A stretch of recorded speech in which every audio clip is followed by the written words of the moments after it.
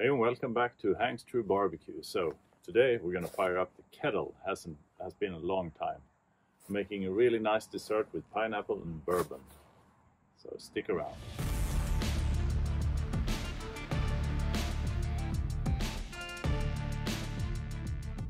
But not only that, I have this dripping griddle pan from Slow & Sear, and I haven't used it too much, so I thought this is the perfect time. But let's get the fire started.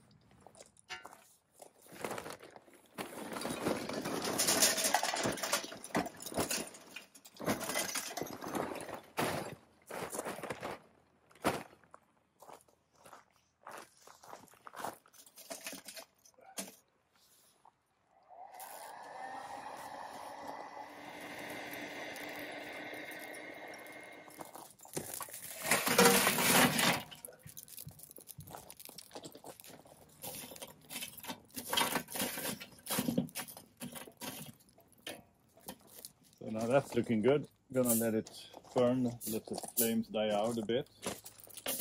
But we're soon gonna do some direct grilling, get the pineapple at the temp, and then we'll do a second phase where we slice it and put it on the griddle and get some of that good bourbon on. So I'll let it sit for 15 minutes so we have some really nice glowing embers. I'm gonna get the pineapple on.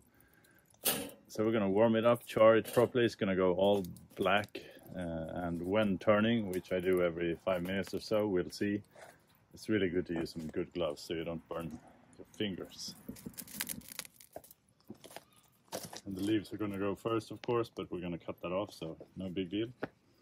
It's been on for a few minutes. Time for the first flip, so to speak. Just turn it gently, and we'll keep going 5 or 6 times.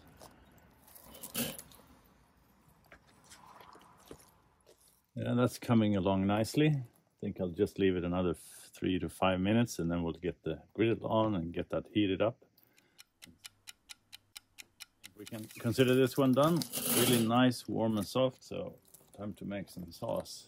Gonna get the pan out and get some good bourbon.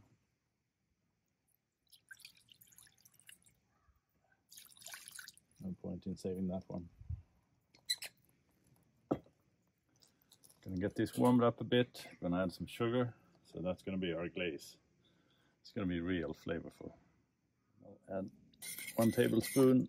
You can use brown sugar, regular caster sugar, doesn't matter much.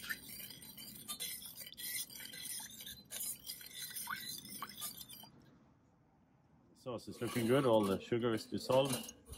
Time to get that. Smells really good, by the way, all that bourbon. I'm gonna get the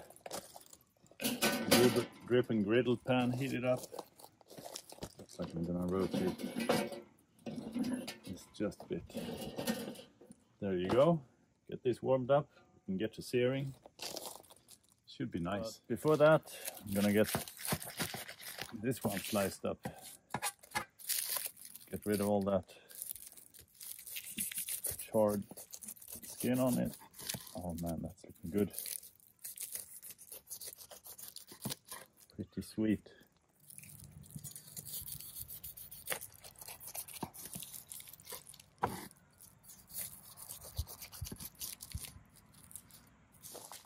And I'm just going to make some really nice slices. Just a bit thicker than normal.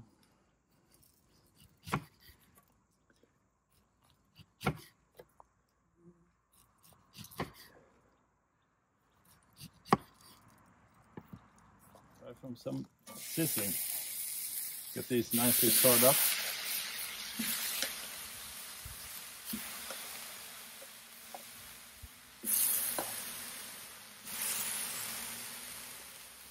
The plan now is to just give them some nice color, caramelize the sugar that's already in the pineapple.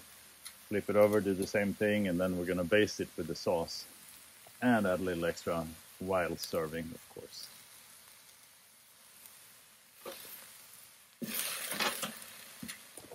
Oop, lost one. Dang it. Clean that thing back up. Ready, back in action. It's nice because it has a big surface area, but any old cast iron pan will do.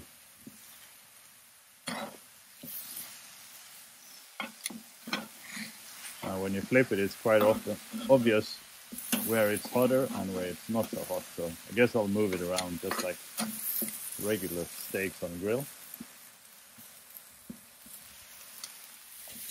But while cooking, add flavor.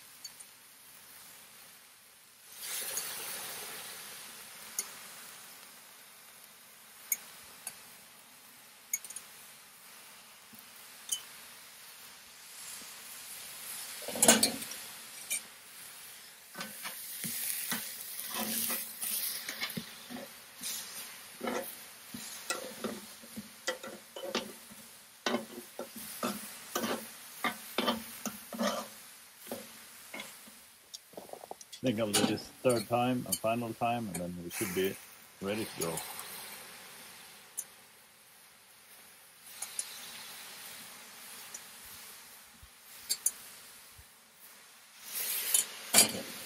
Alright, looking good. Time to get these off and start plating. Perfect color. Yep. Apples ready, and serving this is kind of a no-brainer. Scooped up some vanilla ice cream. If it ain't broken, don't fix it. So we'll just add a slice or two here. Actually gonna slice this in two.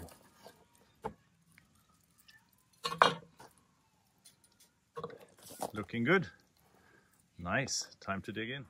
Gotta try this quick before all the ice cream melts.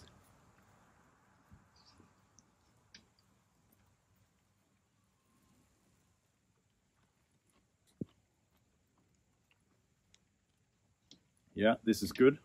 Really nice. You really can tell the bourbon's been infused properly.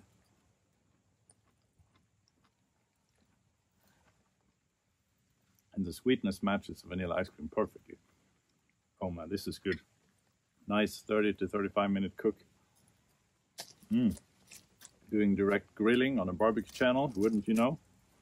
Come, Sally. Yeah. Guess I have a guest that's wanting to sample the food. We'll see if there's anything left for you later. Anyhow, this is highly recommended. Quick and easy cook. Nice to do after you've been doing like a full long day, all day cook, or just on the leftover charcoal anyhow. Really, really good. Oh man, I'm gonna devour this bowl. Thanks for watching. See you guys next episode.